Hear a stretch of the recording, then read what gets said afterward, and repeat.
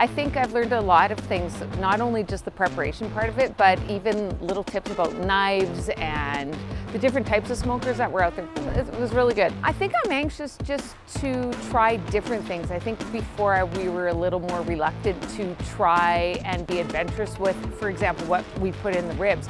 And watching him saying he could put anything he wanted inside the rib tin foil, perfect. We're gonna try and smoke all winter and try different things, even things that we didn't talk about here today, but it made me more adventurous to try some things for sure.